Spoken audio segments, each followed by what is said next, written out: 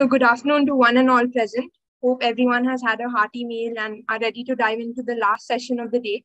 On behalf of Amity Institute of International Studies, I, Ali Narona, welcome you all to the plenary session of the e-conference on the theme Global Powers Equations in Asia Pacific. I extend a very warm welcome to our distinguished chair, Professor Chintamani Mahapatra. Professor Mahapatra is currently Rector, Pro-Vice Chancellor of Jawaharlal Nehru University and Professor of American Studies at the School of International Studies of JNU. Having more than 37 years of extensive experience in research and about 18 years of teaching experience, Professor Mahapatra has also been involved in Track to Diplomacy. He is the editor of the well-known Indian Foreign Affairs Journal and was recently Tagore Chair Professor at the Yunnan University of China and has been awarded a number of international fellowships such as Fulbright Fellowship, Commonwealth Fellowship, and visiting fellowships to undertake research in the US, UK, Austria, Australia, and many other countries. Professor Mahapatra has been a visiting faculty in several UGC-run academic staff colleges, the Foreign Service Institute of the Ministry of External Affairs, National Defense College, and Army War College, and the College of Air Warfare. He is also a regular commentator in newspapers and on audiovisual media on international affairs. Along with Professor Chintamani, we have an illustrious panel before us. We have with us Professor Dr. Sukhwant Singh Bindra. Professor Bindra is a Director of Research at Amity Institute of International Studies, AIIS, and Amity Institute of Public Policy, AIPP. He was a former Director of Chair for Indian Studies at the Department of Political Science, Johannes Gutenberg University of Mainz, Germany. His immense contribution to IR literature encompasses 7 books on Indo-Pak relations, Indo-Bangladesh relations, India's neighborhood, determinants and dynamics of Pakistan's foreign policy, US foreign policy, and so forth. He has lectured on a plethora of issues at universities and research institutions in both US and Germany, and is a member of many academic and professional associations. Next, we have Professor Sanjeev Kumar. Professor Kumar is a professor at the Department of Political Science, University of Delhi, since 2015, having previously been Assistant Professor of International Relations at the South Asian University, New Delhi. His interests lie in Islamic thought and international relations, the politics of Muslim identity and the current world order, Islam in the West in contemporary global affairs, democratization in South Asia, Pakistan factor in India's security and foreign policy, and the domestic debates in India on the nuclearization of subcontinental security. Professor Kumar holds a PhD entitled Attitude of Indian Political Parties Towards India-Pakistan Relations and an MPhil dissertation titled Dilemmas of Indo-Pakistan Relations, the BJP Approach. We also have with us Dr. Aslam Khan. Dr. Aslam Khan is an associate professor at the Department of Gandhian and Peace Studies, Mahatma Gandhi Central University, Bihar in India. Prior to this, he served as Professor of International Relations and Dean Faculty of Social and Management Studies, Yobe State University, Nigeria. He also served as Associate Professor in the Department of Political Science and International Studies at Bahir Dar University, Ethiopia. Dr. Khan earlier served as a Peace Fellow at University of Western Australia in Perth, Australia. He also served Aligarh Muslim University as Assistant Professor of Political Science. Dr. Khan has been actively engaged in his research pursuits concerning US and South Asia, peace and conflict, South Asian politics, African politics, and terrorism. He is also the member of editorial board of several reputed journals, including Cambridge Scholars and Springer. He also serves as a reviewer for scores of international peer-reviewed journals. Naming just a few countries, he has delivered his lectures in UK, Malaysia, Indonesia, Thailand, Nepal, and many more. Lastly, we have Dr. Malgorzata Bonikowska with us. Dr. Bonikowska is a president at the Center for International Relations. She has a PhD in humanities and specializes in international relations with particular emphasis on the European Union and communication in public institutions. She is an EU expert, government consultant, and academic fellow, having graduated from the Warsaw University in Italian Studies, University of Paris Sorbonne in History and Political Sciences, and the PWSC State College of Theatre in Culture History. She is the alumnus of 2 PhD programs in Poland and abroad. She has completed a specialization program at the School of International and Public Affairs at the Columbia University in New York through the Fulbright Scholarship. She is the author of more than 150 publications and a tutor of over 100 bachelor's, master's, and postgraduate theses. I welcome all our panelists here today and scholars who have joined us through Zoom and are watching us live. We're extremely glad to witness your presence today. Now, without further ado, Sir, Professor Chintamani, I kindly request you to take the session forward. Thank you.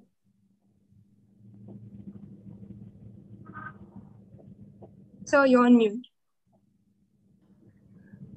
Thank you, Ms. Noroha. Namaste and good afternoon to all the distinguished panelists and the people who are part of this webinar.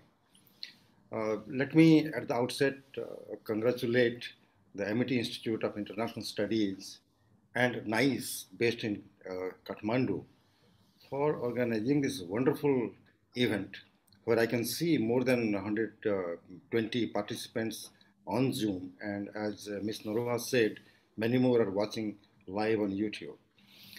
Now, initially I was slightly confused about the title, which said Asia Pacific, because now, for some people at least, Asia Pacific is history and Indo-Pacific is the new concept.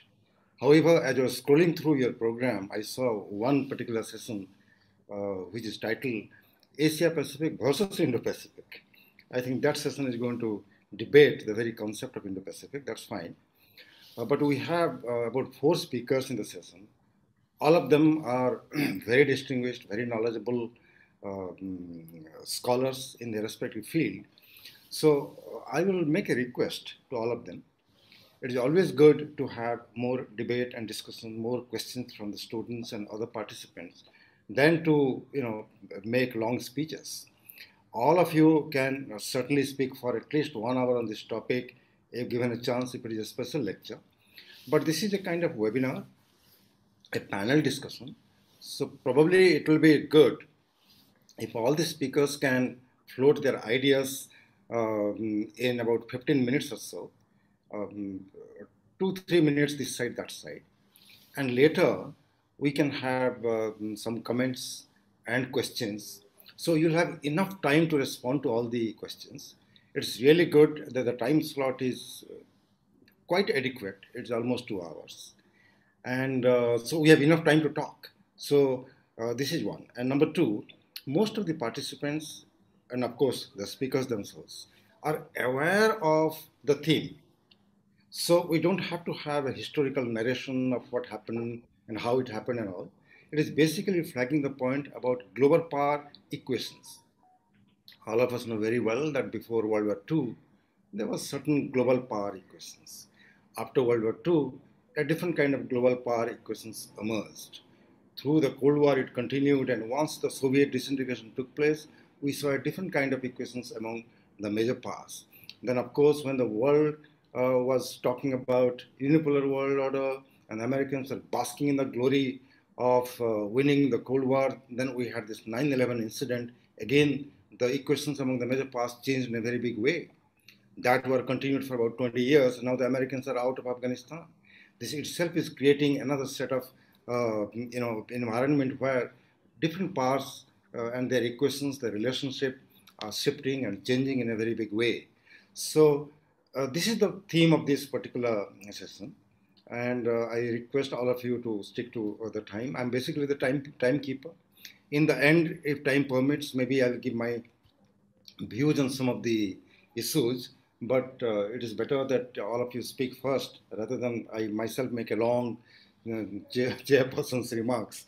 So without taking any more time, let me request Professor Sukhwant Singh Bindra to make his observations. Thank you, Professor Chintamani. I hope I'm audible. Yes, please go ahead. Seeing you after a long time. I met you, if you remember, at a seminar organized by Professor at Srinagar, Uttarakhand, in the university. Yes. Anyhow, as far as this Indo-Pacific region is concerned, are the issues related with this region. I have some issues to raise and make observations. One thing is very clear, that it's a region full of complications, issues, problems, and some problems are without any solution. If we start with the, you can say, the post-Second World War period to the present scenario, you will find different ups and downs and activities and solutions, and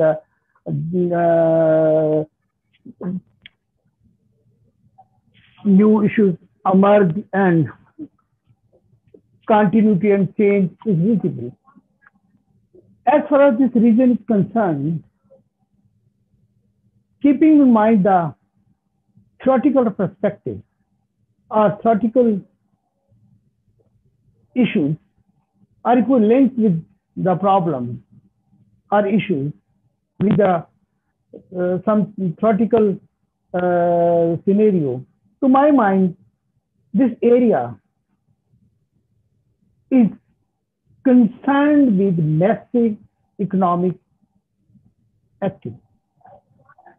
When I say massive economic activity, I feel so, okay, as more than 60% of the world population is in one way or the other is concerned and attached with the Indo-Pacific region.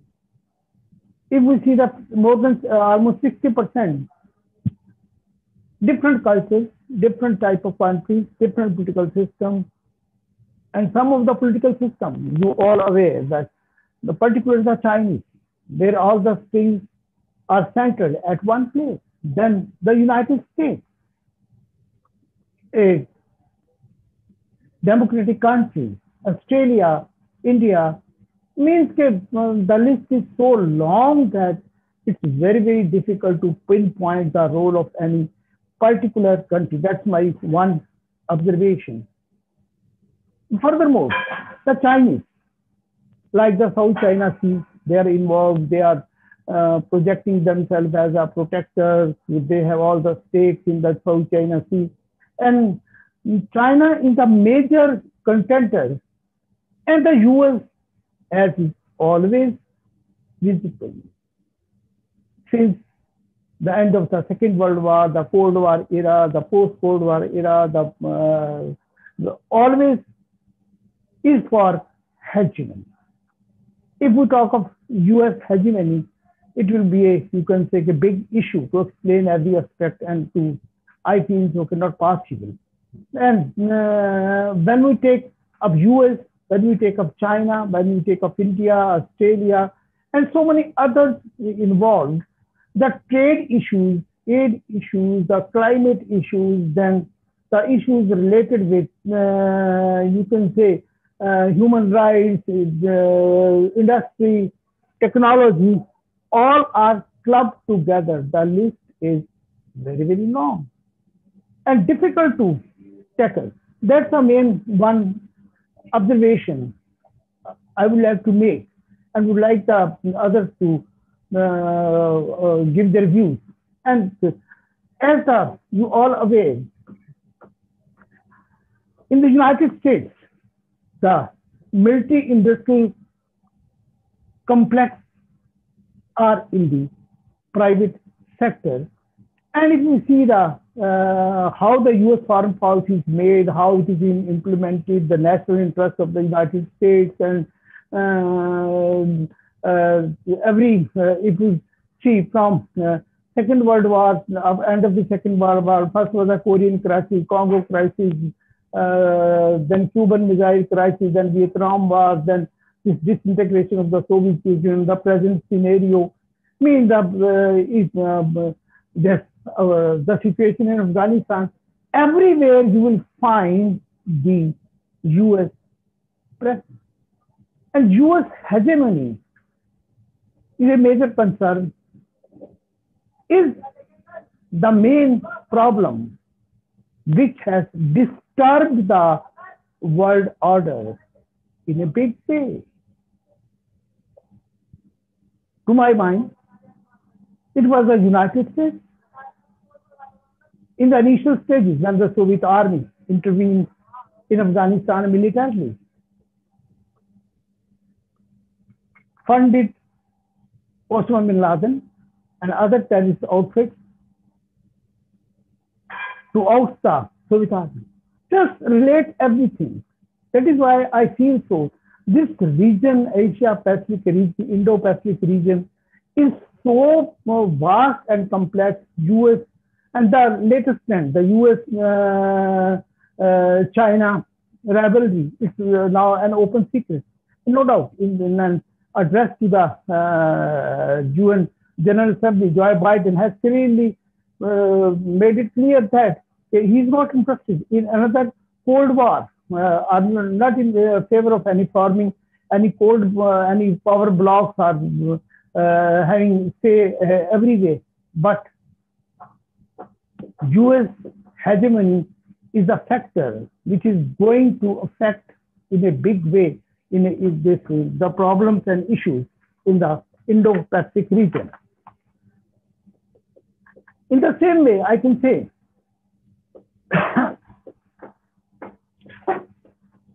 the EU, then the other actors, the Western Europe, that when we see their attitude towards China, EU attitude, US have different approach towards China, and the Chinese have a different approach towards everyone. They have their own parameters, they have their own style of working, and I am a keen student of this area, South Asian. I have written extensively and since 1974, as far as I feel so. But still, I always feel the whole issue revolves around the national interest, foreign policy objectives, the economic issues, the trade and aid, and all you can put in one basket in the Indo-Pacific region also. No doubt, the issues may change with the passage of time. And of course, the priorities may change. It always happens because international environment keeps on changing with the passing of each hour, with the passing of each day and each moment. And it may be more complicated.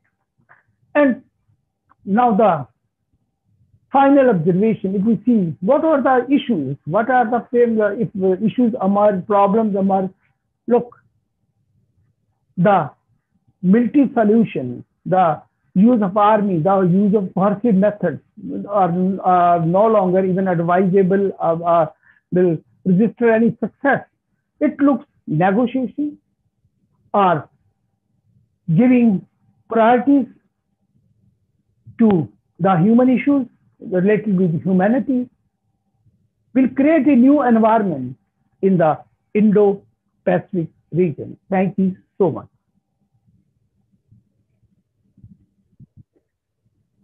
Thank you, Professor Vindra. Your presentation was so pinpointed, brief but powerful. Ladies and gentlemen, Professor Bindra thinks that since World War II until today and probably into the near future, it is the Americans who are driving many developments in the Indo-Pacific region, and they will continue to do that. And one of the challenges that can come to the order in the region and the world is actually the American hegemony. Although many people are saying that the Chinese are aspiring for their own hegemony, and that is the real danger to the rule-based order, Professor Bindra thinks that the United States itself is posing a certain amount of challenge to maintenance of the order. And second point is very important, very well taken. Again, he's saying that the United States was involved in Afghanistan for 20 years.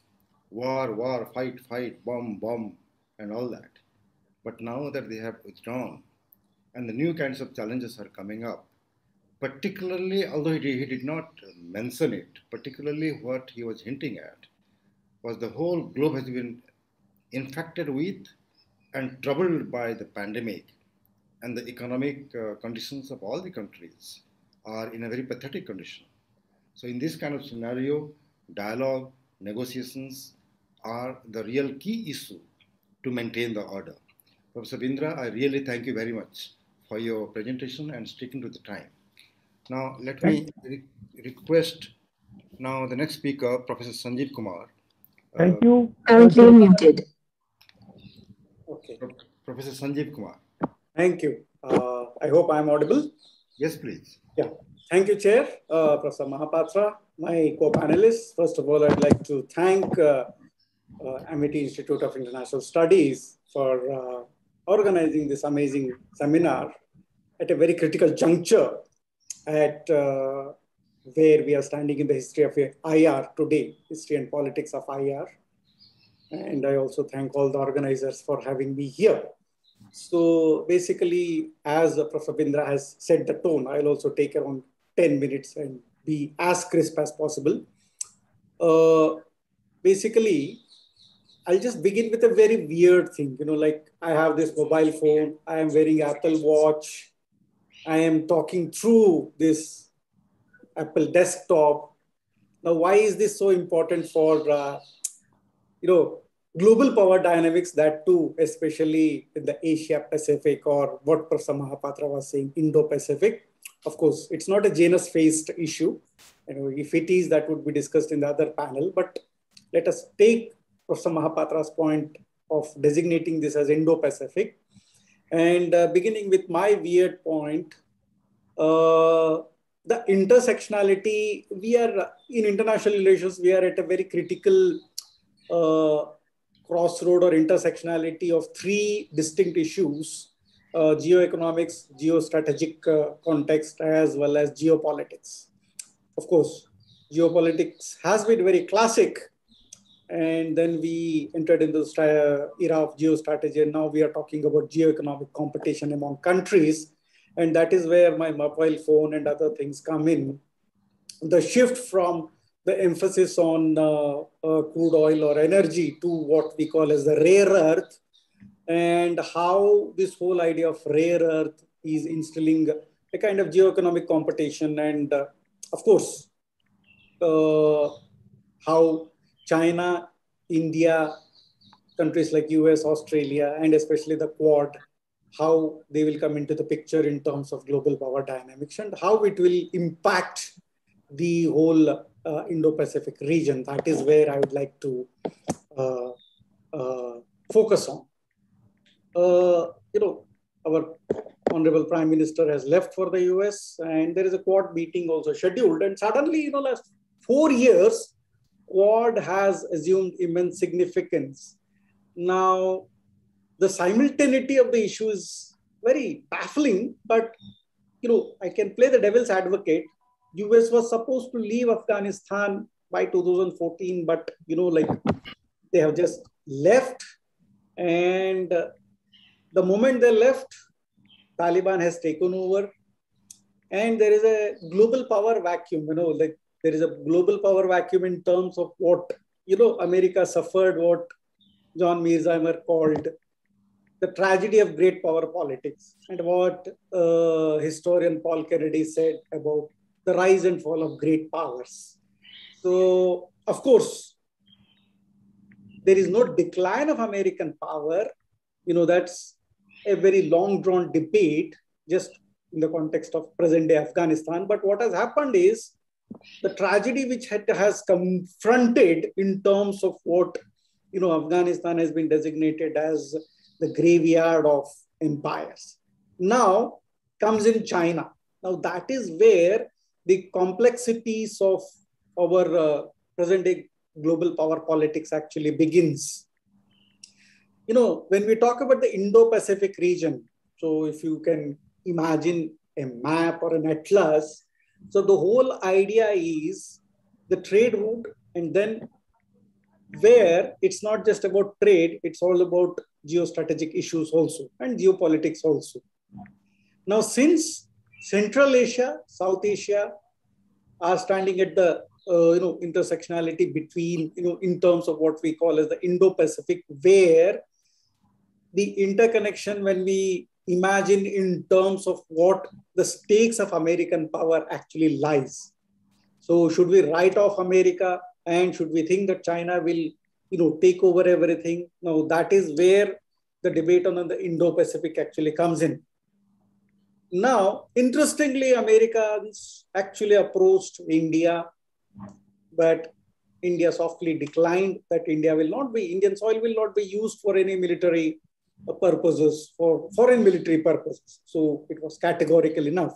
So India sustained its strategic autonomy in terms of deciding what to do and what not to do in terms of. So Pakistan, on the other hand, let's not debate Afghanistan too much, but how it has impacted the global power dynamics, that actually is interesting, because as Pakistan was in a way, facilitating the training of Taliban, and, Imran Khan being a staunch advocate of considering the Talibanis as liberators, the Americans had to leave for their own domestic compulsions also. There is a financial issue also. There is domestic political pressures also. So all that can be reckoned with. But the stakes which they have on this particular trade route, and the stakes that they have on rare earth material, now that is where this whole Indo-Pacific region comes into picture. So now whenever we talk in terms of China, we all know China has a large rare earth reserve. America also has, but the technology to actually process it, that is where American advantage actually lies. India also has considerable amount of rare earth material like lead, lithium, thorium, and others. But, and that is where the future of global energy dynamics actually lies. Oil has to deplete one or the other day. It cannot be renewed. And the experiments in terms of solar and other kind of renewable energy has, of course, they have been quite successful, but, the future is of electronic cars. Now, how does it all link to the Indo-Pacific region? Because of the busyness of the trade route and the compulsions of the Americans to look for the next 50 years of not only their military industrial complex, but also their businesses. So there are three key issues coming in. America's exit from Afghanistan, China may get in terms of, so China's interest is not to play the policeman in Afghanistan, as what the Americans did for 20 years. And also even during the 1980s through the Mujahideen. But for the Chinese, it is Afghanistan's minerals and the rare earth reserves which is important. Now, this is where Quad becomes more important for the Americans, because out of the three countries, if you look at India, Japan, and the United States, and geopolitically, I don't need to substantiate its these three countries links with the Indo-Pacific region. But what is important here is the geoeconomic part of it. And the geoeconomic part of it is involving the rare earth material. Now, China is looking in terms of its own vision, in terms of Afghanistan's, rich rare earth material.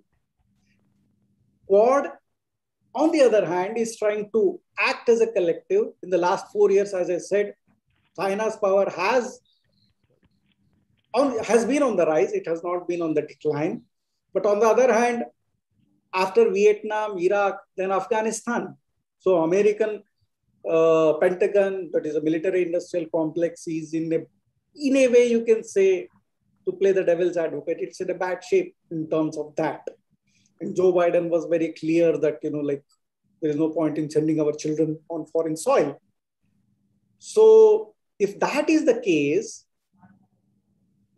theoretically speaking, of course, there is no time to debate that whether American imperialism in a way succeeded or failed, that's a different debate altogether. But if you look at China, in spite of its issues in the South China Sea, in spite of, like India declaring itself as a blue water navy, and, China has succeeded in maintaining its presence in the Indian Ocean. And that is where the entire Indo-Pacific region comes in.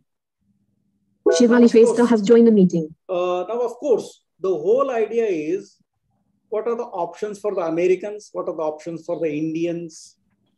So is Quad the way ahead? Of course, in a very substantial way, if you see, in terms of the geostrategic exercises that the Quad has been successfully doing. But the whole idea of looking at Indo-US strategic engagement, where the interests are completely different. America believes in strategic interventions in places like, say, Afghanistan. India will not believe in it. China believes more in terms of geoeconomic competition rather than geostrategic engagement. Like, China would not be believing in sending its army and, maintaining order, as I said. Now, the choice for America is, if it really, is looking for a proper, way of handling this whole strategic region, the Indo-Pacific region, it has to be positive in terms of strengthening Quad. Now, as I said, the three countries are very rich in rare earth material. And as we all know, already we are having, like, it's not just a science fiction, that electronic cars. So it has transformed from science fiction to more of a concrete reality. And of course, artificial intelligence, they all form part of, like, future development rather than the oil of Iraq and Iran and Kuwait, or, and that is where Chinese engagement in Afghanistan would be very, very crucial.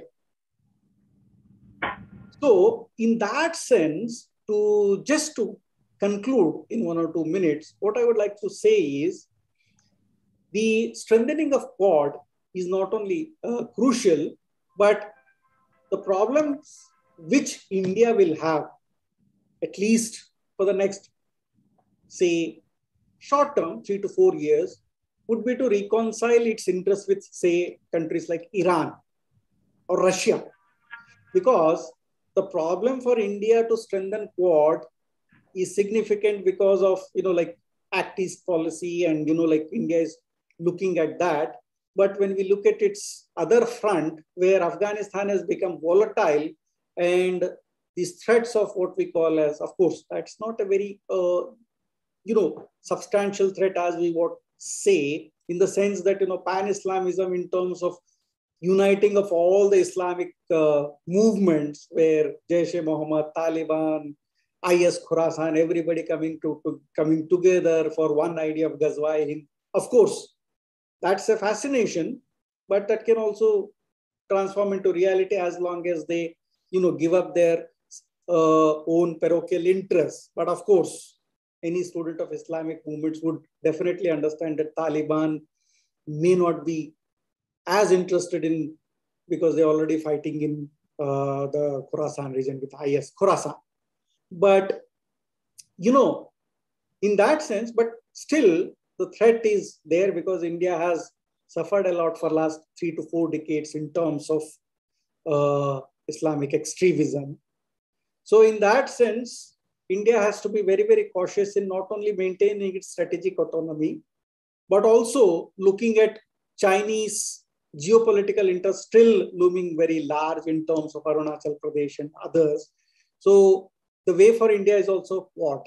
And of course, Japan has its own apprehensions with China, and Australia has its own issues with its neighbors.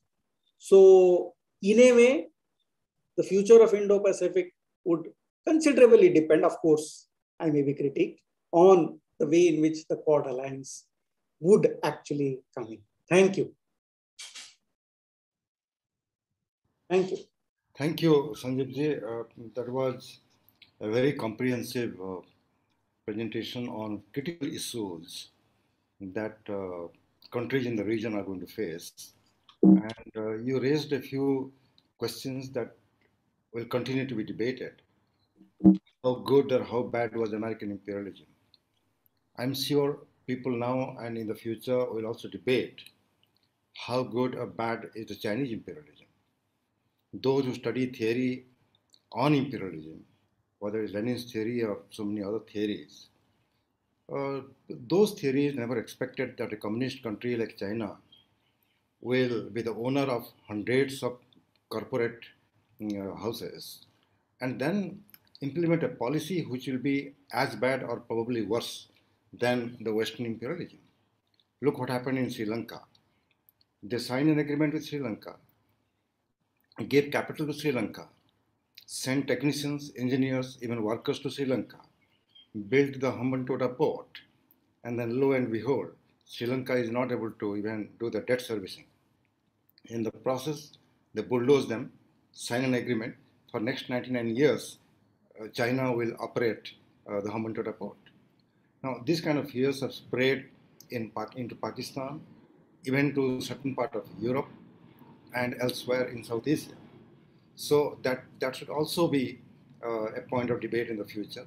Your point is so well taken that from geostrategic conflict, now the geo-economic competition is going to be the signature development in the Indo-Pacific region. Professor Pindra also said the same thing, and that is to a large extent correct also.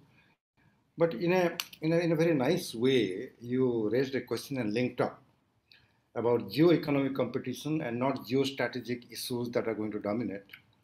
But when you talk about Pakistan and the Taliban, in a way, those geostrategic considerations and problems are going to impact even geoeconomics in a very big way. Now, India has handled extremism and terrorism in a very big way for decades now. Taliban is raising another question or the possibility of the spillover effect. But the real problem is Pakistan, as you say. It is an Islamic country. It promotes Islamic extremism in Afghanistan. It is concerned about Islamic extremism within Pakistan. It is a nuclear weapon power and it brandishes the nuclear weapon. It has an all-weather friend in China, which does not mind protecting the terrorists when the discussion comes in UN Security Council. That is the danger. Pakistan, China, Taliban playing the geostrategic card, which can have an impact on geo-economic ambitions of countries, including country like India, is going to be creating a lot of problems in the future.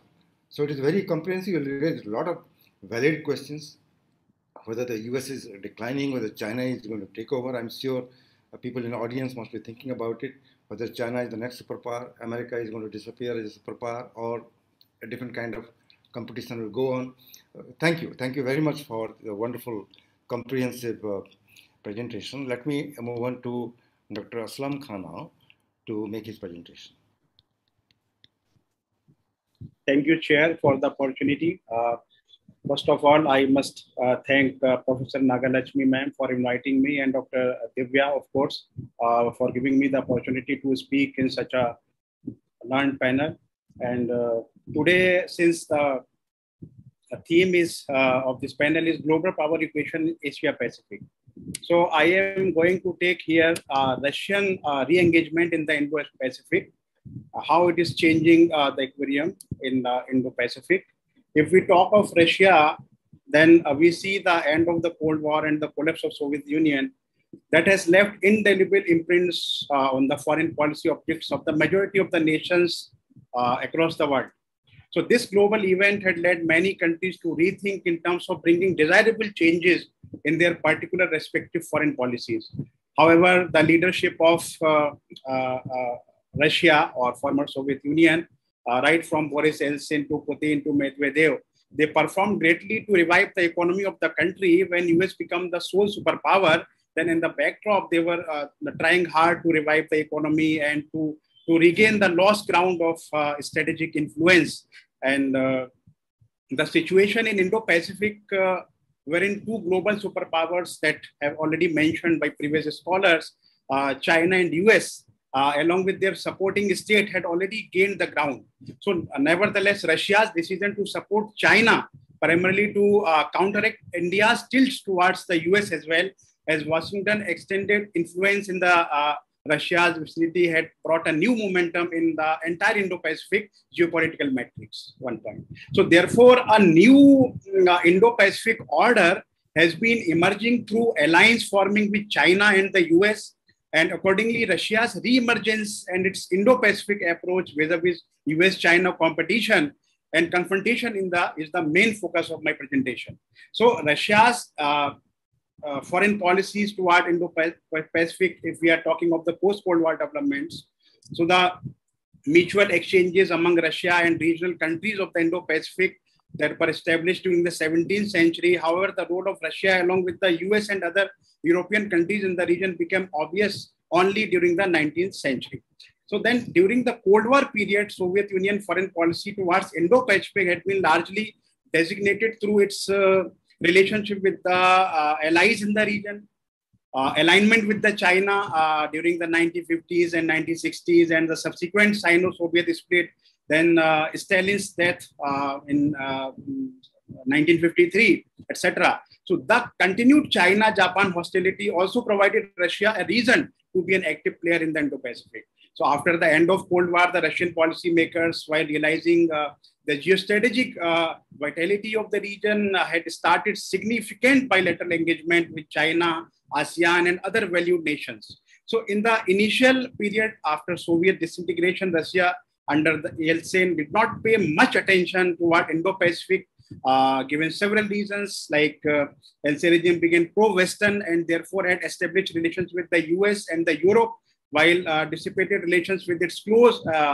allies like India, North Korea, Vietnam, of course. So Russia had been enthusiastic to come closer with the emerging Indo-Pacific member states, Japan, through the bilateral negotiations on the disputed this 4 Kuril Iceland that I must mention here. So however, Japan's inflexibility on the Kuril Island significantly repelled Russia's move to have economic engagements with the former. So it was the year in 1993, I must say, Russia again realized the vitality of engaging with the region through establishing a practical bond with the key regional players like US, China, Japan, and India. And gradually, Russia then started imparting much priority to Indo-Pacific, with China occupying the first priority, which was revealed through Yeltsin's 3 visit in 90s to Beijing. Subsequently, Russia also enhanced its outreach in the region through visits in Japan and India the same time. And while coming closer to East Asia, Russia participated in the inaugural meeting of ASEAN Regional Forum in 1994, I think, in the Bangkok. Russia became full dialogue partner of ASEAN in 1996 and gained full membership in Indo-Pacific Economic Cooperation in 1998. So hence, after the end of Cold War, Russia's policies toward Indo-Pacific showed a fluctuated kind of nature. So during Putin's first presidency, Russia had focused on Asia to make its position strategically strong. Putin had worked to make Russia a great economic and political power at the global level, and both the elements of modernization and development shaped his mindset, which was obvious during 1999 in his political discourse, that he said, I quote here, Russia was and will remain a great power, conditioned by the inherent qualities of its geopolitical, economic, and cultural essence, unquote. So Russia followed the Indo-Pacific policy started by Yeltsin through outlining 3 key goals, like ensure regional stability through heightened participation in global security metrics. Then among the other 2 policy objectives were including initiating security building measures and boosting economic and political contacts with all Indo-Pacific member countries. And China continued to occupy the foremost position in Russia's foreign policy objectives toward the region. So during the 8 years tenure, President Putin had continuously a chain of islands located like 300 kilometers northeast from Japan's main island, Hokkaido, to Russian Far East Peninsula, Kamchatka. So the Kuril Island from the basis of 6 decades long struggle between the Japan and Russia. So these were some of the events that I highlighted But Putin again, in 2006, he equally followed his Chinese counterparts and devastated each other. Then a landmark treaty of good neighborliness and friendly cooperation based on the diplomatic, economic, and other strategic means was signed for 20 years between Putin and Chinese president. So to boost the bilateralism among three core Indo-Pacific members, Russia played a considerable role in formulating Russia, India, China trilateral forum. Japan, North Korea, and South Korea were among the few other states with whom Putin sought to have an improved relationship. So in this regard, Putin paid a personal visit to Japan, North Korea, South Korea, and other states. So these were the developments in terms of the Indo-Pacific. When we consider all these things, that it is clear that Indo-Pacific has gained a vital position in Russia's foreign policy objectives in the post-Cold War period. Putin, while speaking at St. Petersburg's International Economic Forum in 2013, he has given an intention about prolonging economic cooperation with the Indo-Pacific, and for such purpose, he focused on promoting connectivity through Trans-Siberian Railway as well as enhanced dealing with China. So the military intervention by Russian Federation in Ukraine and annexation of Crimea in 2014 had agonized the West. Thus, Putin felt the need of revitalizing the existing connections with the Indo-Pacific. So this was a major turning point that Russia come more closer to China, and to Russia continued its Indo-Pacific policy with China to occupy the central place through largest foreign direct investment and expanded bilateral trade volume. Apart from both the nations have been cooperating in political and strategic aspect as well. Both the nations have shared similar concerns vis-a-vis intensifying the US strategic presence in entire Indo-Pacific. Japan, India, Australia, along with other Indo-Pacific members states have been collaborating with the US, and the move which Russia considers against its regional approach.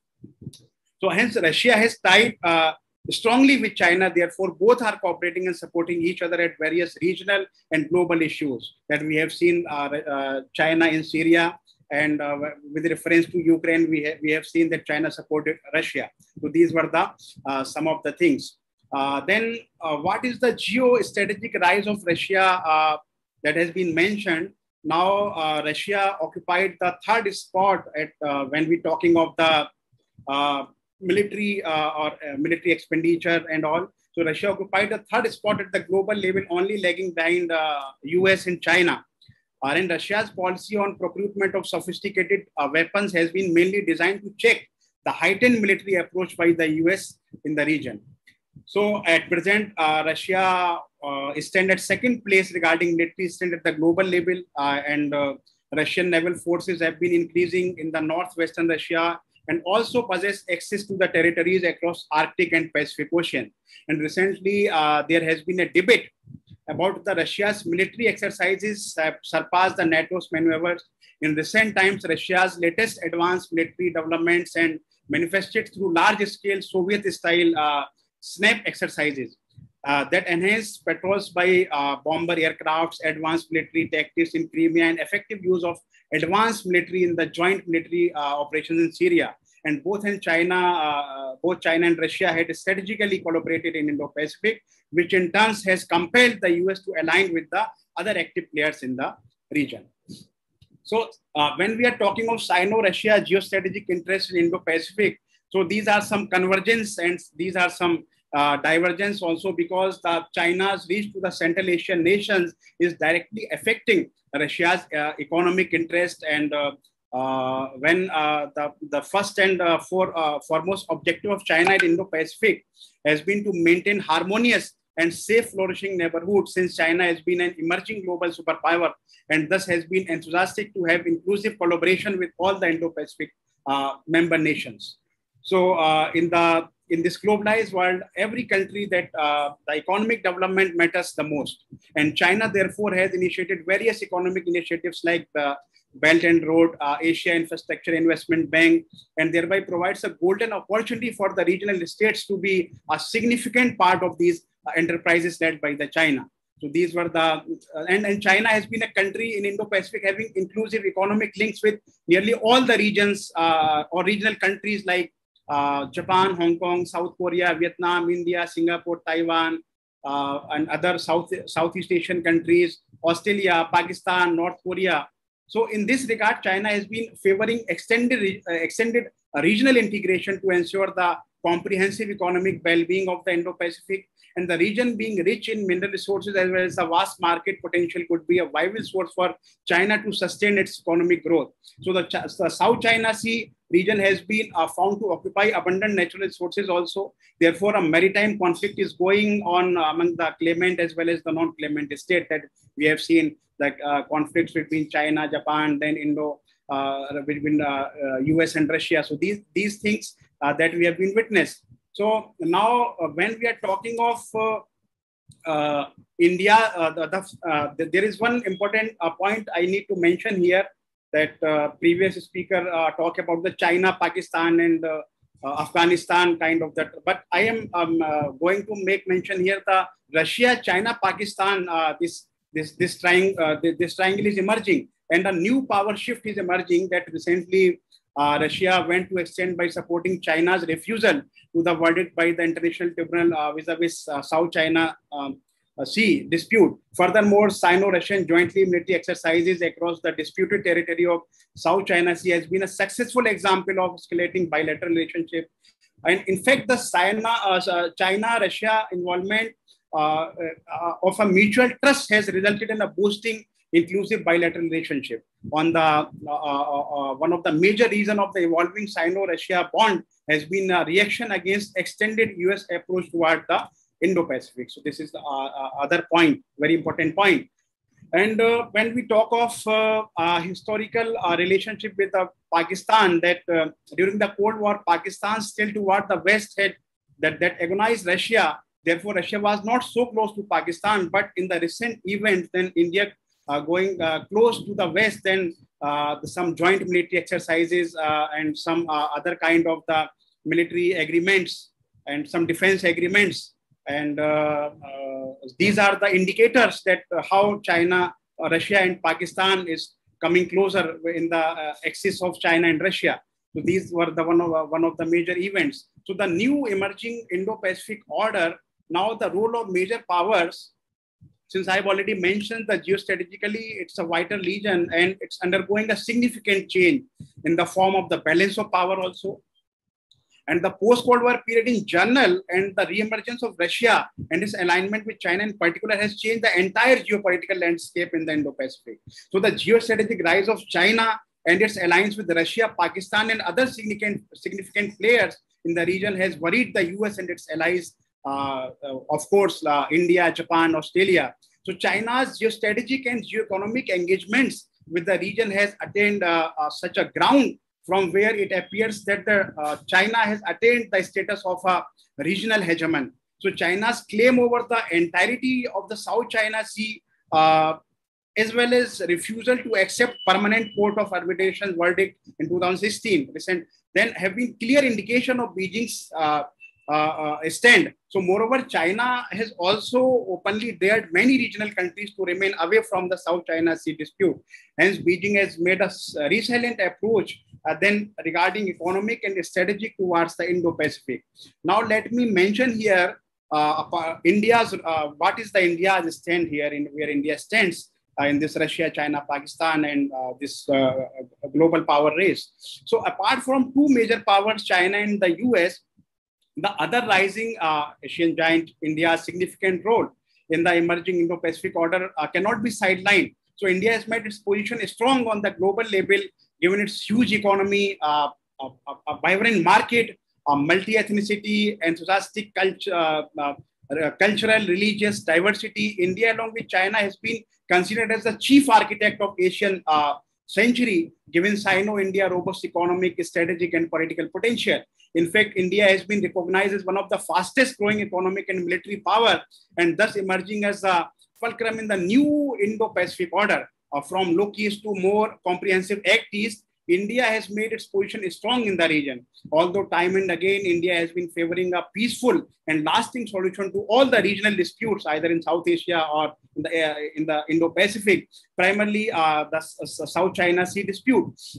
Moreover, the recent China's expanding maritime aspirations in the Indian Ocean region has obliged India to enhance its naval presence in the Indo-Pacific. In this regard, the trilateral Malabar joint naval exercise, including India, US, Japan, has been an effective means to contain China's rising maritime tactics. So in the other words, I will quote C. Rajamohan here. He said that the Indian Navy's new orientation toward the East enables India to be a considerable actor.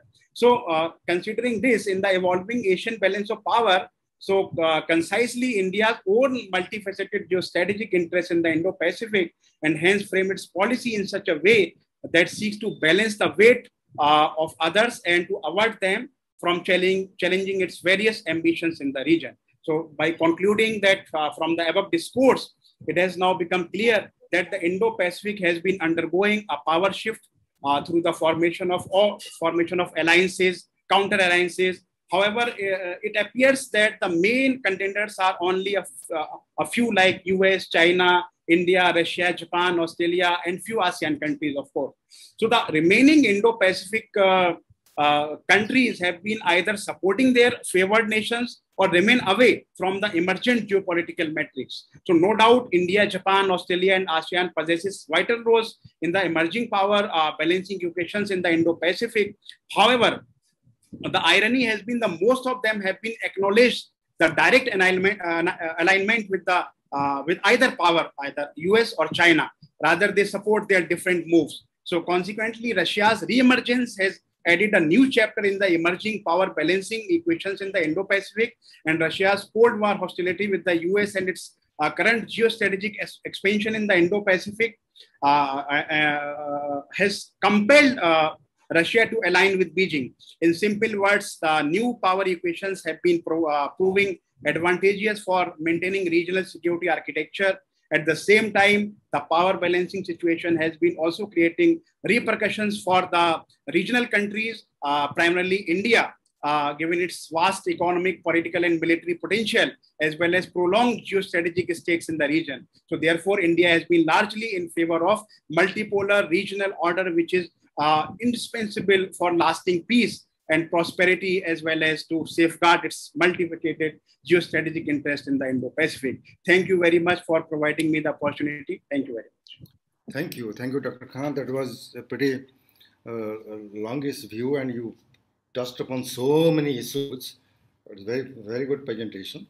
Of course, there will be many questions on what you said. The best thing about your paper, in my view, is bringing in the Russian dimension. Normally, in this kind of webinars or seminars on Indo-Pacific, many people that take off Russia as a major power. They don't talk about Russian influence, Russian activities, but you did a good job by talking about Russia-China collaboration and how they're trying to maintain the balance. There's a very good input into the whole discussion on shifting power equations in the Indo-Pacific region. So we are going to now move on to our last speaker in the session, a good friend of mine from Poland, Dr. Małgorzata Bonikowska, very knowledgeable in the field, a friend of India, visits India quite often, keeps an eagle's eye on what is going on around the Indo-Pacific region. So it is a pleasure for me to invite now Dr. Bonikowska to make her presentation. Thank you very much, Professor Chintamani Mahapatra, for this opportunity to be able to speak to you. Of course, my perception of the Indo-Pacific situation is based on what we are discussing here in Europe. I'm speaking to you from Poland, from Warsaw, but we are all, into a very deep discussion what happens in Indo-Pacific right now. And of course, Afghanistan made us also think about the whole strategy towards the region. As you know, European Union is not a country, it's a bunch of countries, 27 member states. And we have something which is called the common security and foreign policy, but very often it's more on paper than in reality, because it's not easy to get all these 27 members together, especially when we have a principle that to decide anything, you have to have unanimous vote, unanimous decision. So you can imagine how difficult it is for the EU to play as an actor one single actor in foreign and security policy. And of course, this is how we look at Indo-Pacific, that's the domain, that's the theater where the major, security threats are now concentrated. That's number one. Number two is that, of course, the operation in Afghanistan, when, by the way, the Polish troops were as well engaged, encouraged us really to debate what is the role of the US for us, and also what is the perception of the West in the globe. So we are quite convinced that the decision to withdraw from Afghanistan was a right decision, but it was taken far too late. We should have done it all together, the US and the European allies, just after Osama bin Laden was killed. And we just stayed there too long. And that's number one. Number two is that the operation was done in a very bad way, which brought the West into a crisis of perception. Or, and the other way, we can say that the West lost face. Lost face in the sense that everybody was looking at it as a disaster. So even if the decision was right, the way how this was handled was bad, and this brought us into a conclusion that the West is in trouble, that something's going wrong with the West. And of course, within the European discussion, we also pose the same question like you discuss, what is the role and the future of the United States? So the political scientists and very much the political opinion in Europe is that this may be, there will be two ways. The Americans still have a dominant position in the world, and it may be the signal that they want to reorganize themselves. We interpret it as a reorganization as a making priorities for their foreign and security policy, because they decided that they are not able to be engaged everywhere. And they are not only interested, but they are not physically able to handle it well. And this goes in accordance with the public opinion in the US, which actually, despite whatever we can say in Europe or in Asia, took the decision of Biden positive. The Americans were happy, the American people were happy that this takes place. Of course, the way how it was handled, it's again judged as a mistake. That's why the Biden's opinion polls, he dropped down in the opinion polls. The surveys show that his popularity is now much smaller than it was before this operation. But generally, Americans are happy about the fact that they are out. And in the same time, the financial calculation of Biden's administration shows that it evidently was very costly. You, of course, heard about $300 million daily engaged in direct operations in Afghanistan, which now this money can go into different direction. It could be spent in-house in the US, which is very needed because US has a lot of things to do in-house: infrastructure, education system, healthcare system, social security system. All these are the Biden's problems. Forget the pandemic. But on the other side, it could be spent much better in the security domain when America focuses. But number 2 point is that generally the political scientists and also politicians mention Vietnam, of course, because it recalls the pictures of Vietnam and Saigon and the withdrawal of the Americans from there. And everybody knows that this was a disaster as well, and America lost the war and America lost face as well. But we remember what happened next, that in the 80s, the determination to finish with the communist regime and fight Soviet Union brought America to the victory. So approximately 15 years after Vietnam, America won the Cold War and Soviet Union collapsed. So this is a memory. It's not only about Saigon and helicopters leaving, but it's also a vivid memory of what America did after Vietnam. It reorganized itself, and it prepared a clear strategy how to fight the enemy at that time. So we expect that similar factors may now happen in the US. And of course, if you take into consideration this new agreement with the UK and Australia, it just shows that that's exactly what is happening. So the Americans joined forces with the UK and Australia in order to focus on Indo-Pacific.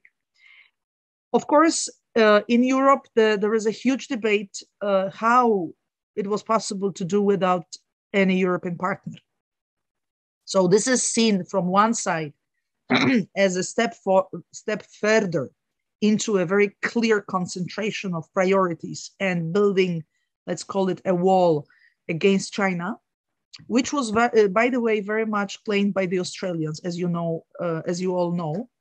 There was a famous book of Hugh White, Professor Hugh White, How to Defend Australia. He published it several years ago, and it was a huge debate around his book, because he was claiming that Australia can't rely anymore on the United States. And then Australia should really look for nuclear weapons. But finally, after some years, Australia and the United States got back into a very strong alliance, which was a clear signal from the US given to Australians that they still can rely on Americans and the Brits. By the way, Europe forgets very often that the UK and Australia are so closely tied up by even the Queen. Somehow, in the general perception of Australia, we forget the Queen Elizabeth is still the Queen of Australia as well. So we think that's a step towards a very clear strategy and determination to put China the limits of its expansion and to protect Australia. From the other side, we understand that for the UK, it is a very crucial agreement because it brings the UK back into a global play, into a global scene. Because for the UK's perspective, that's the most important agreement since Brexit happened. Because during Brexit, I think the UK also in a way lost face because it was a very painful process and the UK was blocked for several years because of this divorce with the European Union. So for the UK, from the UK's perspective, it's a huge victory that they are in.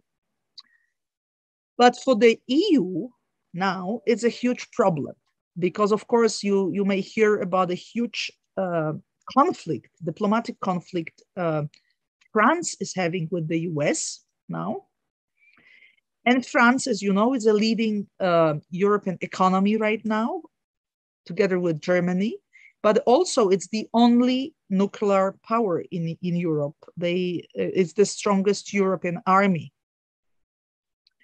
So in this regard, the French are livid with this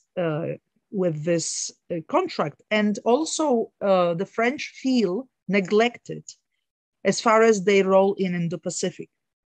Because the aspiration of France, and also in a way Germany, are that Europe should be active in the Pacific. That's why we were able to elaborate a newly adopted Indo-Pacific strategy of the European Union. Despite the fact that we are 27 member states, we wanted to be more active, we wanted to be more engaged, and several countries already are engaged with their navy, of course, diplomatic engagement in the region. And we have on the table a very important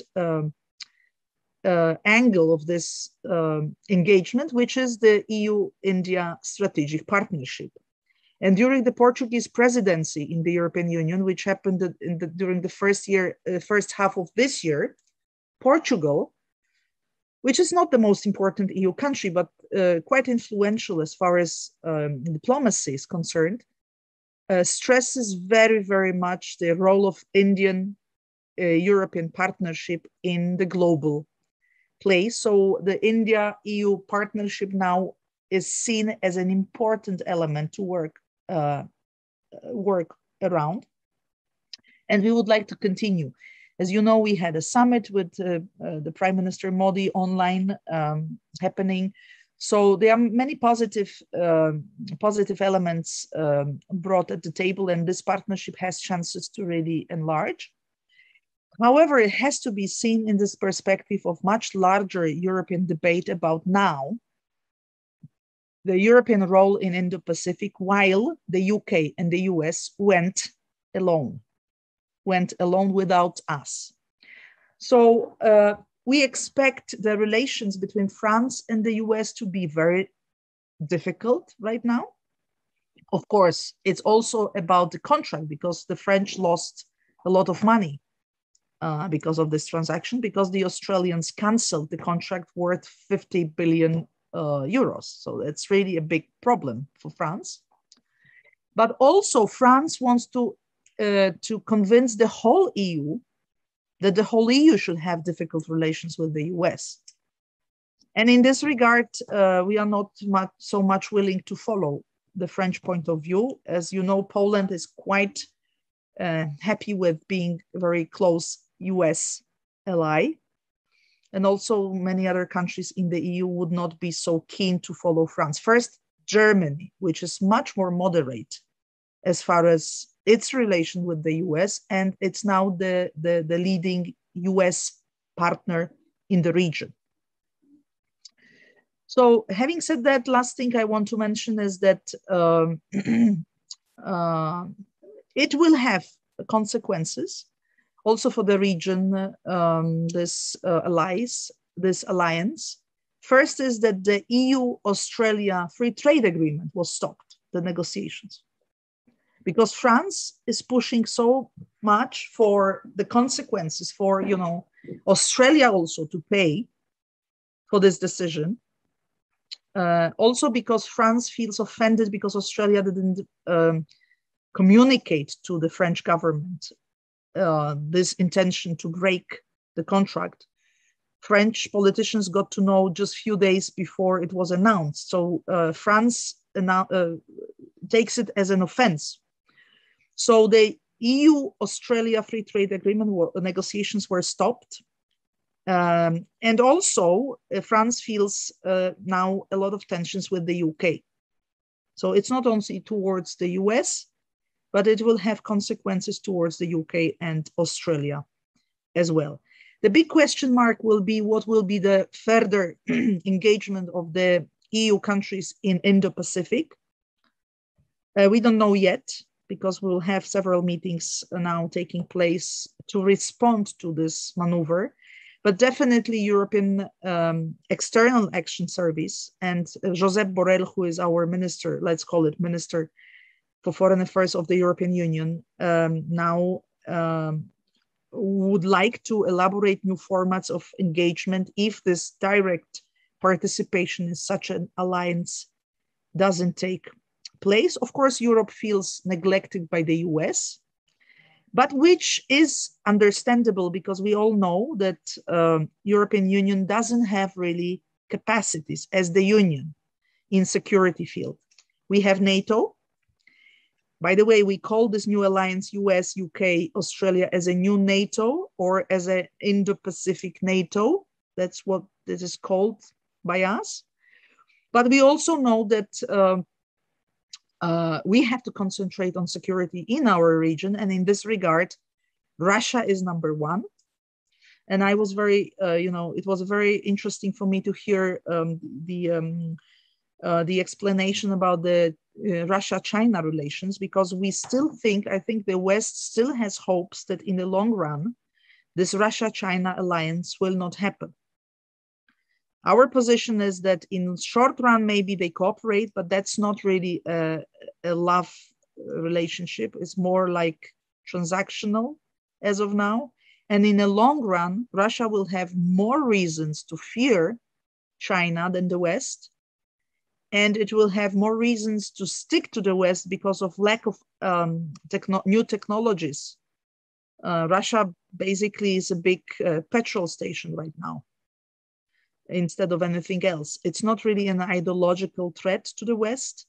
And it may happen, and that's something which some European politicians really hope for, basically in Italy, in France, but also in Germany, that in the long run, Russia will be pushed more towards the West in order to build a kind of a balance towards rising China. So that's how we feel and how we see the Russia's prospective relations with the European Union in the long run. I think that's all from my side. Thank you. Thank you, Dr. Bonikoska. It was actually enlightening listening to you. In such a short time, so many important points that you raised are really heartening. Just to highlight one or two, before this AUKUS, Australia, UK, US agreement was signed, it was the Chinese who were making a lot of noise about a Pacific Pact along NATO, imagining that Quad is actually an Asian NATO. But you said this triangular pact right now is actually the NATO, in a way, a smaller version in the Indo-Pacific. Your observation that Russia-China partnership, strategic partnership, is going to be extremely limited is also correct. The Russians are more concerned and worried about the Chinese than about the European countries to the east. In fact, the Russian gas sale to the European countries is leading to a new kind of economic energy interdependence between Europe and Russia. Russia happens to be the Eurasian power, one leg in Europe and another leg in the Indo-Pacific, And even during, what should I say, just for the benefit of the audience, these things are not commonly known. During the Chinese Civil War, the Americans were supporting Chiang Kai-shek against Mao Zedong. Can you believe that Americans had a deal with Stalin? If you distance yourself from Mao, we'll give you complete control over Port Arthur, over Northern Manchurian railways, which are very, very profitable, and 2 more ports. And Stalin recognized Chiang Kai-shek government in China. The Russians are more pragmatic than ideological even during those days. And later, when the Chinese Civil War ended, Mao did not knock at the door of the Russian embassy, Soviet embassy in Beijing. He sent his emissary to the American embassy with a message for the president to build up ties. It was the American fault that they had already announced a containment of communism doctrine and that it was very difficult for them to accept Mao, right? So these are the pragmatism. Now that is why even when the Americans said no to China, China went very close to Soviet Union, and people talk about Sino-Soviet alliance and all that. That was so limited. By late 1960s, the Soviets and the Chinese were fighting along the Ussuri River. And then a few years later, there was a split between the two. So even now, the kind of alliance, it's a kind of, very short-term one. And it is thin-skinned, and it doesn't have a long duration. It will be only issue-based, right? So that was a very good point that you said. But another interesting point that you mentioned about how $300 million was spent by the Americans in Afghanistan for 20 years. Now they're going to use the money within the USA. This is where I would like to highlight that most of the American money spent in Afghanistan never left America. It remained in America because most of the expenditure was of military nature, the salary of the soldiers and the weapon systems, and the contract was given to the American companies. So the money did not actually go to Afghanistan for Afghan people for nation building and all that. Lot of them. So that is nice. And about the AUKUS thing, another interesting point that you said, which is correct also.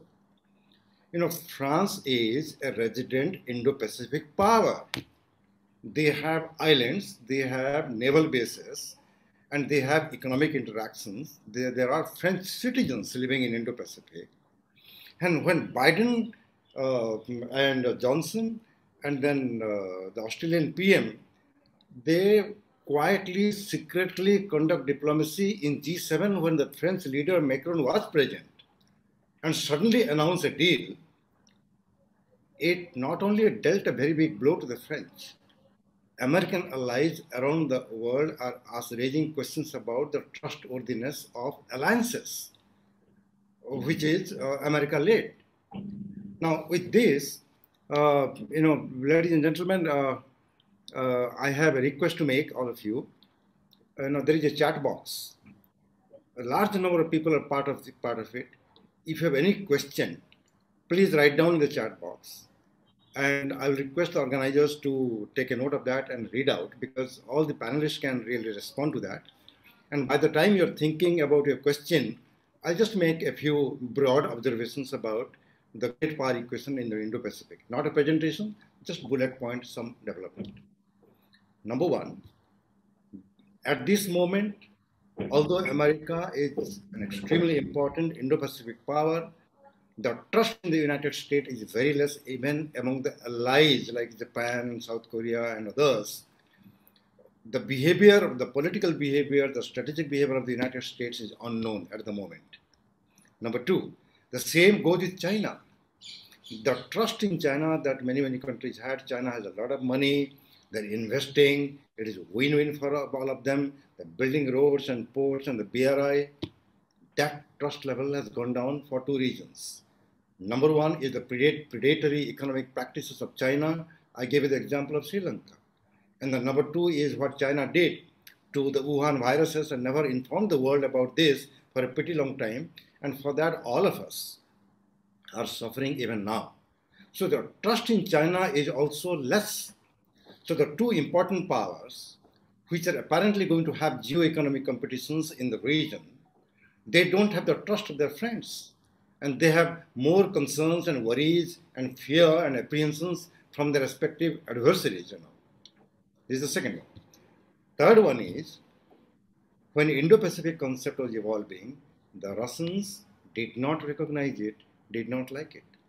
The Chinese did not believe in it, did not like it. The Europeans, they were following a policy of wait and watch, and there was no mention of Indo-Pacific. But slowly, Indo-Pacific has come to stay for a variety of reasons. I am sure in that particular session, people will talk about it, right? So the European Union not only has brought out a strategy report, as Dr. Bonikoska pointed out, on Indo-Pacific, which is very recent, relatively very recent. France and Germany have sent their naval forces to the Indo-Pacific with a clear message that we are also important powers to be reckoned with in the Indo-Pacific region. And all those navies went to Japan and many other countries in the region. France, of course, I mentioned, is the resident Indo-Pacific power. By signing the AUKUS, Australia, US, UK, that agreement, now Britain, which is no longer part of EU, although it is part of NATO, by signing this agreement, now the British are going to play a more proactive role in the coming competitions and the attempt to limit the Chinese influence. So, India in between and Japan, these two countries which have a lot of faith in Quad, which was announced in 2007, went into a kind of dormant stage for about 10 years until it was revived in 2017.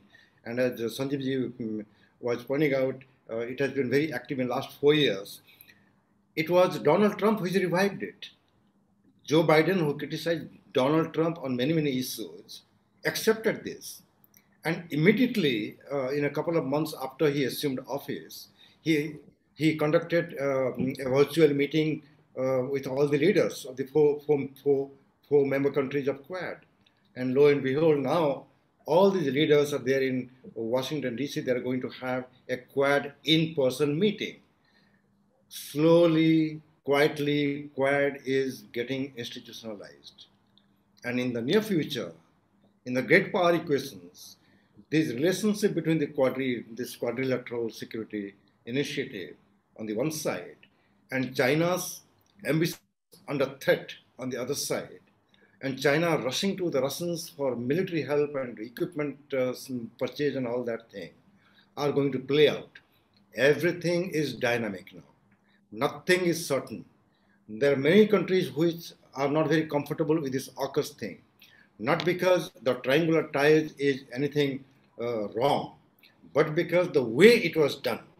Dr. Bonikoska talked about Afghanistan and said withdrawal was, yes, it was important, but the way it was done sent all kinds of wrong messages around, because the spillover effect of the American withdrawal was terrible for many, many people, many women, many children in Afghanistan. And the way we saw how they were trying to get into that aeroplane, it was a heart-rending scenario in Afghanistan. And then suddenly you have the bomb blast there, and the Americans who had already left Afghanistan, they had to rush back 6,000 troops just to maintain stability and security in the Kabul airport.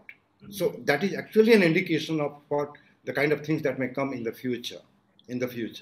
Although the Taliban rejecting it, ISIS-K or ISK and Al-Qaeda are very much there in Afghanistan. And the Pakistanis are now requesting the United Nations to allow a Taliban representative to make a speech. Can you believe this? Rightly, SAARC meeting of ministers was cancelled because Pakistanis were again pushing for the Taliban representative being part of that SAARC thing.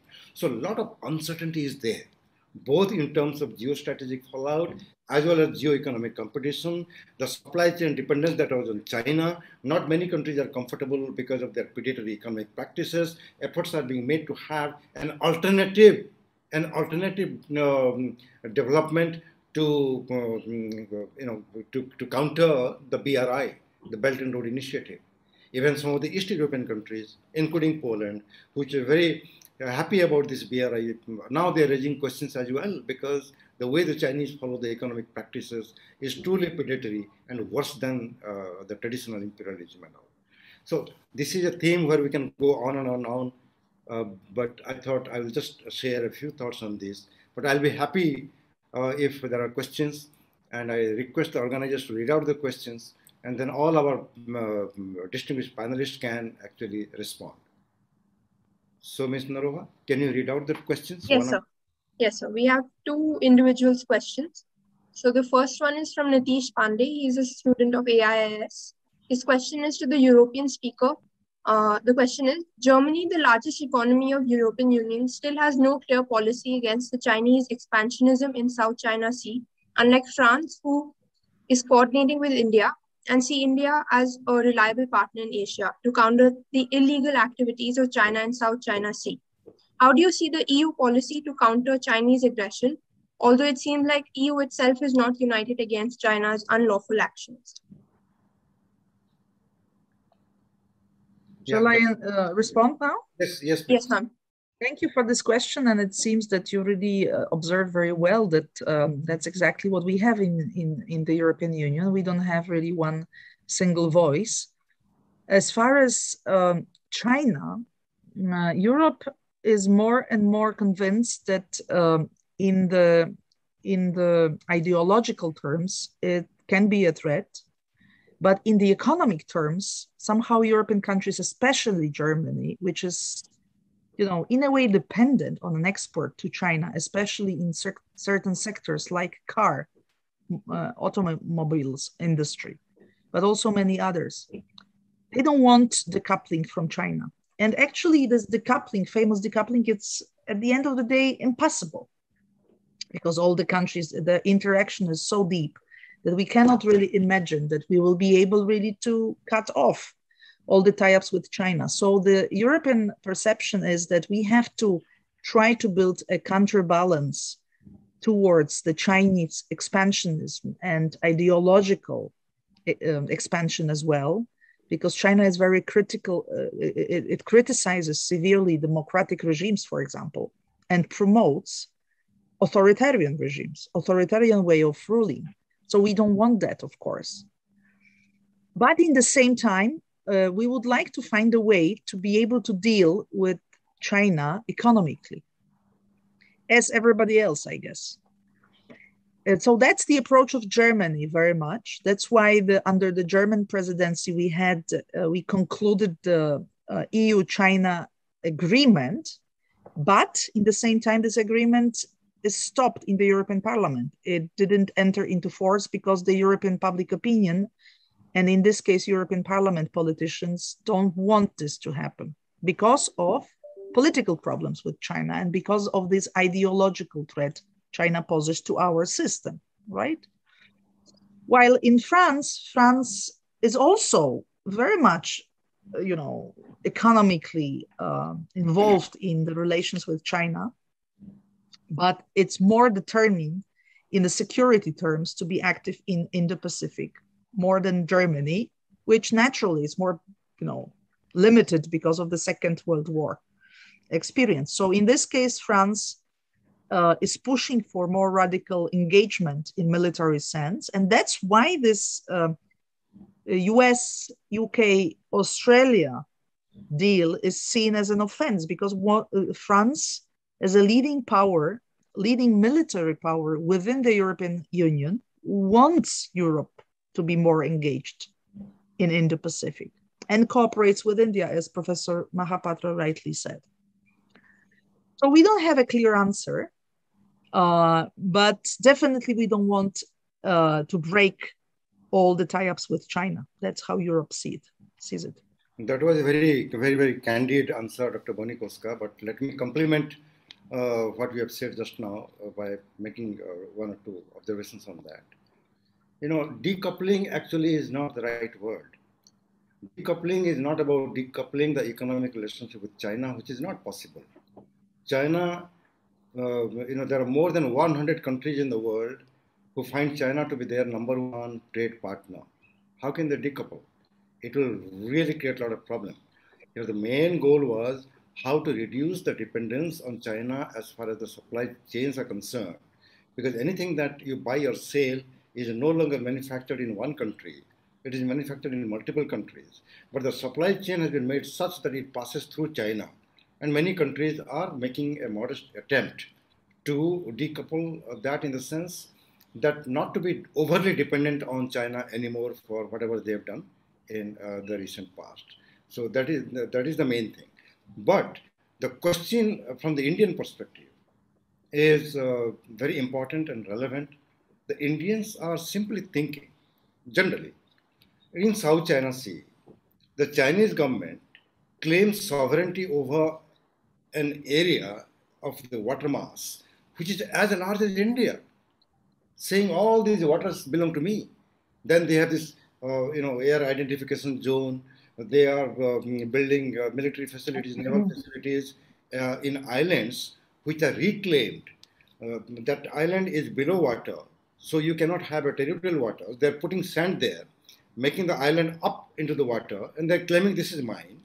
So even in the European interest, accepting the Chinese demand of sovereignty over such a large area, 9-dash line, is not in their interest. So the Indians are actually thinking that why is it that the European Union, while continuing the economic ties with China, are not even making the complaint openly that China does not have a sovereignty claim over such a large area. There are 6 countries which have disputes over this. So at least in principle, the European Union should support it. That is the view. Economically, the Trump administration, which started an economic Cold War with China and imposed high tariff, then the Australians followed suit. And the Chinese came very heavily upon the Australians. Australia lost a lot of money in selling beef and so many other things. In the process, the American companies sold the same thing to the Chinese and made a lot of money. This is really interesting. So the innocent question is, why is the European Union not even saying in principle that Chinese claims are not as per the international law? But anyway, that is my complement. Can I just add to that, respond to that? Because the reason is very simple, but complicated in the same time. We have this unanimous principle that EU can say something, can declare something, can even implement sanctions like we do towards Russia or Belarus regime, only when all the countries support it. Unanimous decision. In South China Sea, we don't have it because of the reason that we have also within the EU issues concerning the maritime disputes and border disputes. For example, Slovenia and Croatia until today have a dispute, both EU member states. So they just block any clear statement of the EU because they see it as this could influence their own internal small conflict. So that's a very, pragmatic reason why the EU doesn't have a very strong voice towards South China Sea.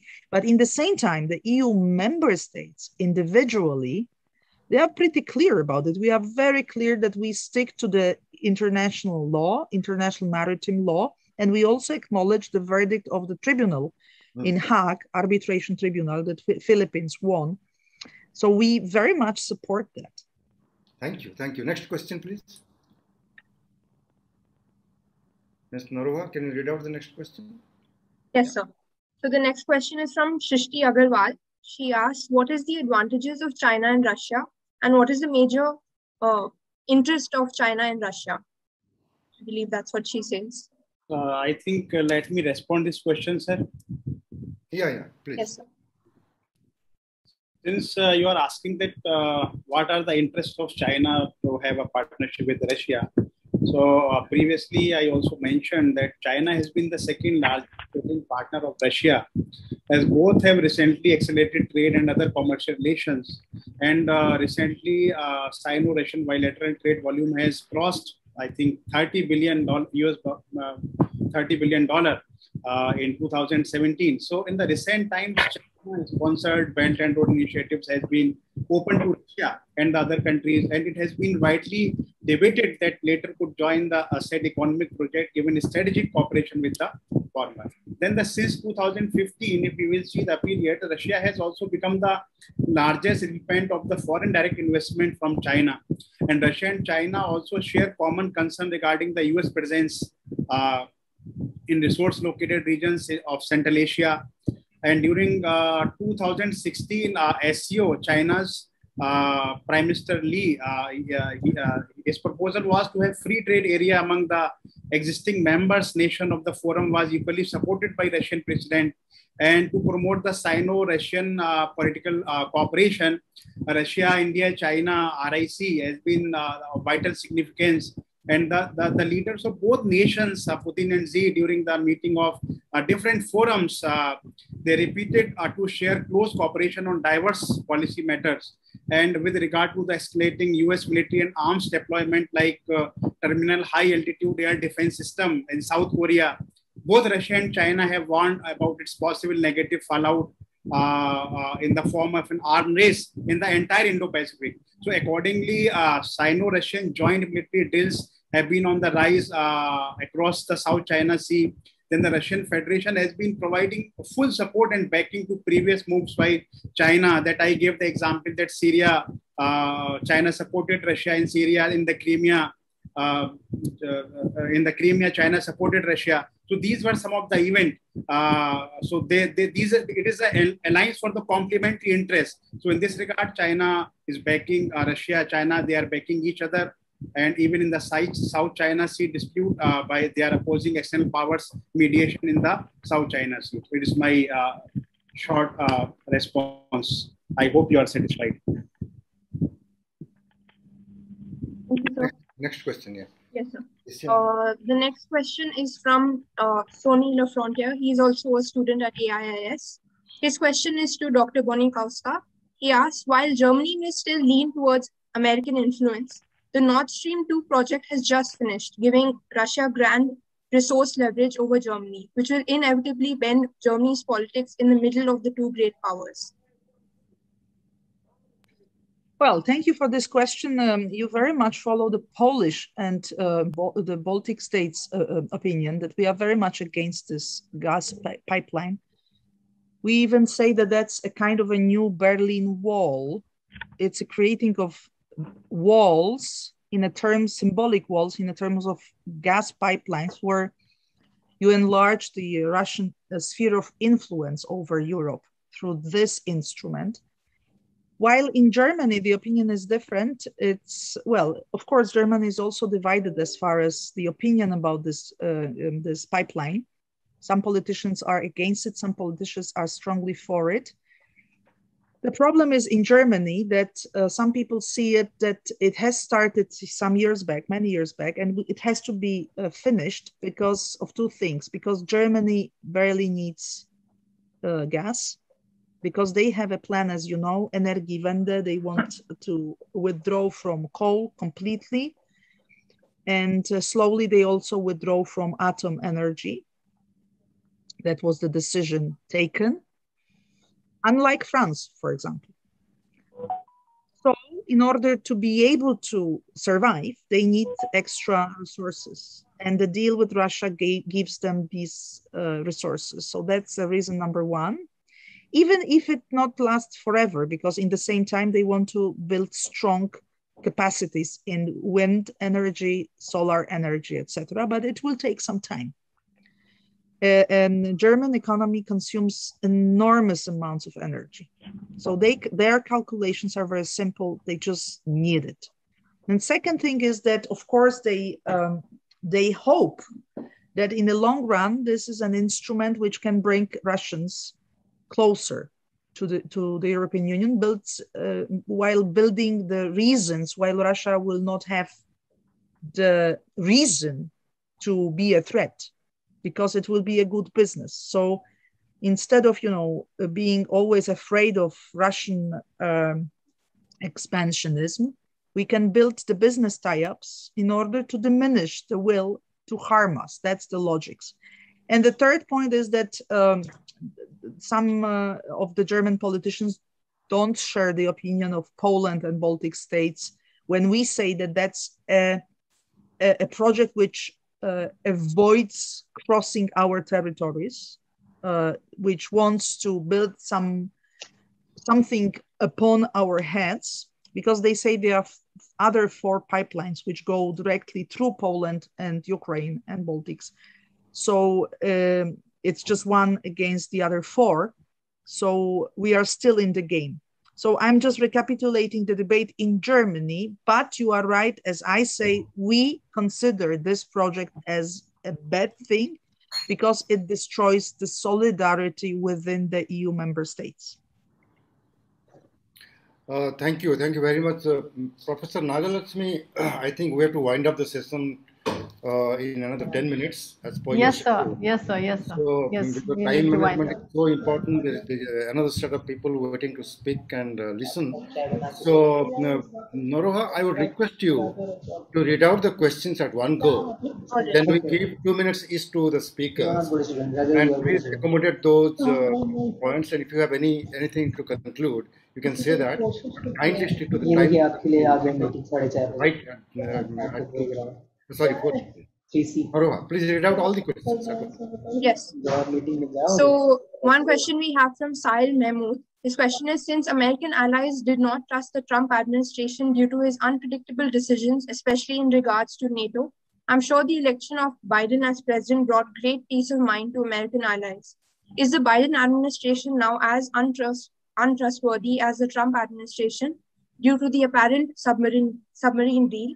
And where will allies go now in terms of making future deals and agreements with America? Next question comes from Arnav Rosario. His question is regarding the AUKUS Pact.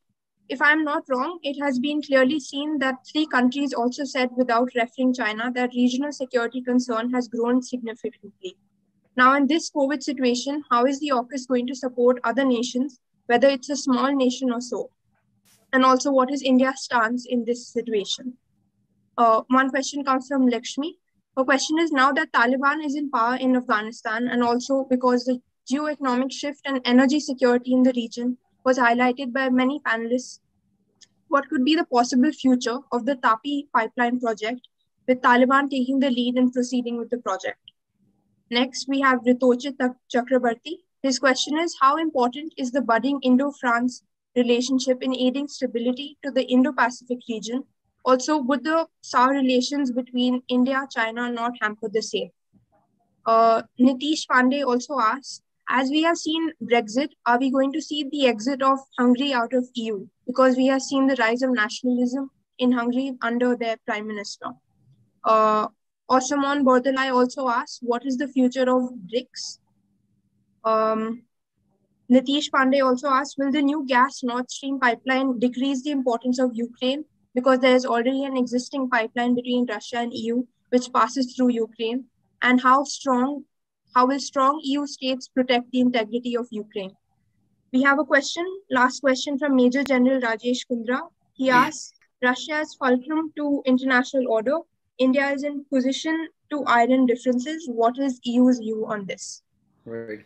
Ladies and gentlemen, the questions are very penetrating, very relevant. Some of the questions are in a way comments and their views. So I would request all the paper presenters one after the other. Take 2 minutes. You don't have to answer each and every question, but your answer can cover all the concerns and issues raised by those who have asked the questions. So let me request now Professor Bindra, 2 minutes each, not more than that. Professor Bindra? Yes. Just wait a minute. The one gentleman made an observation regarding Joe Biden and Trump, he compared. I personally feel comparing two presidents having different political affiliation and have different viewpoints is very difficult, and sometimes you read between the lines what he said, the Trump said, but Biden said, but he's going to do what he had done. So one has to see everything above the line, between the lines, and below the lines, keeping in mind their political affiliation and the circumstances under which they work. As far as the observations made regarding the Indo-Pacific region, particularly the Russian interest, the Chinese peeping into Chinese design, I personally feel these are the questions, these are the issues which need, you can say, more elaboration, more serious thinking. Thank you so much. That's all from my side. Thank you so much. Professor Sanjeev Kumar?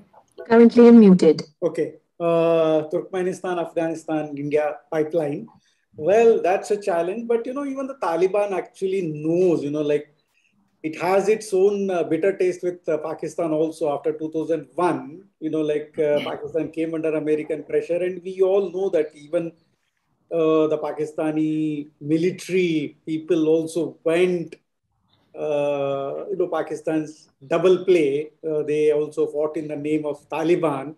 And when they actually came back to cross their borders, they were killed by the Pakistan army themselves. Like what I want to say is, in a way, Taliban also knows. Sharish Dilgarwal to everyone. Can we say that in the upcoming years, China and US starts the Cold War era too? Thomas has new window. Please don't write on chat till I finish. Otherwise, my laptop will not allow me to speak. Sorry. So, Taliban also needs India because, tomorrow if, it can be a probability also, because Taliban also knows, unlike what 1996 experience was, today if Taliban has to survive and get global recognition, India is a major player because India is it can pressure in terms of India's good relations in Central Asia, especially Tajikistan, Turkmenistan, and Iran, and Russia. So there is a different kind of combination across that border. So as of now, Tapi pipeline, in a way, of course, there is risk, but I don't think Taliban would be a major roadblock on that. Thank you. Right. Dr. Khan? Thank you very much, sir. With reference to the situation in Afghanistan, that most of the strategic analysts They are saying that Taliban is gaining power by their own, but it was a well-calculated move by United States of America to serve their strategic goals in the region. They are not out of the region.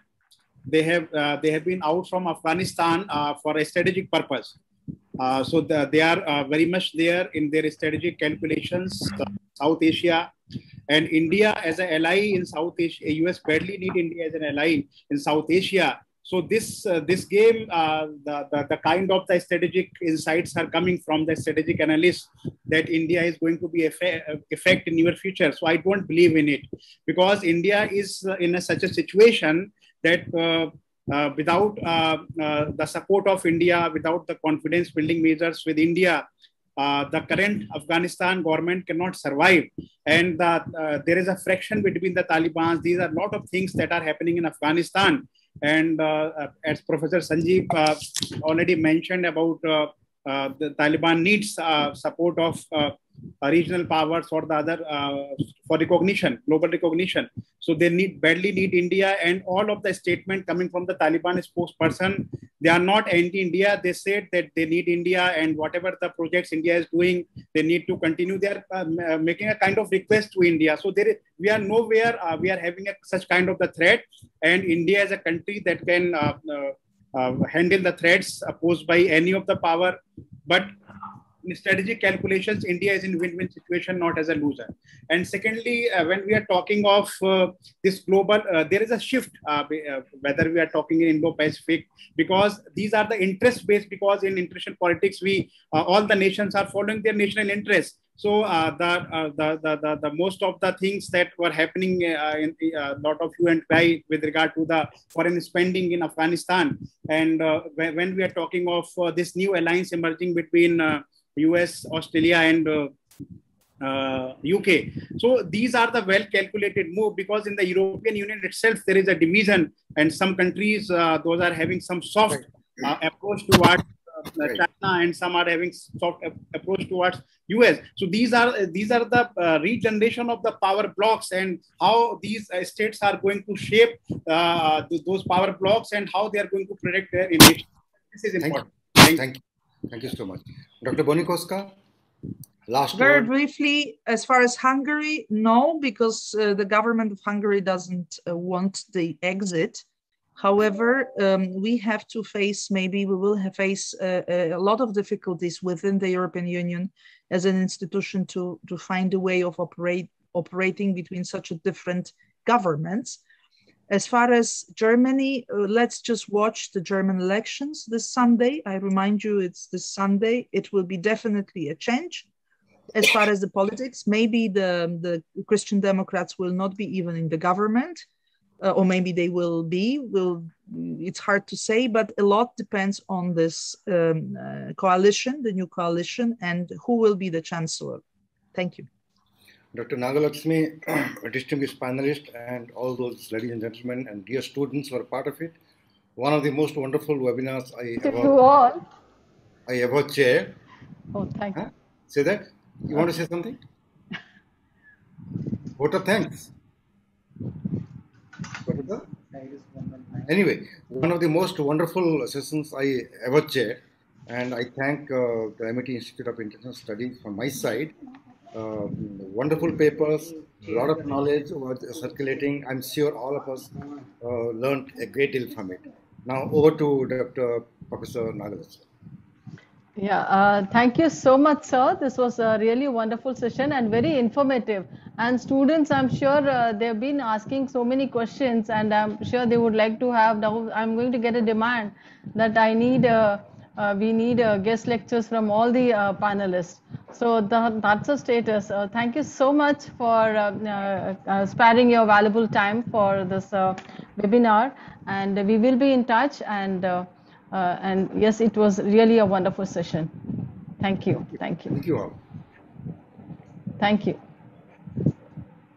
Thank you, ma'am. Yeah. Arlene, you can thank all the panelists individually as a formal thanks, right? Yes. So I'd like to formally thank everyone who attended this session, especially I extend my thanks to the chair, Professor Chintamani, and all the panelists who joined us for an enlightening session that has enabled us as students of AIIS with a greater understanding on how different global powers act in the Asia Pacific. Thank you again, and we hope to see you tomorrow on Thursday, 23rd September at 9:30 a.m. for this technical session 2, which is the first session of day 2 of VIJIGISHU 2021. Thank you once again.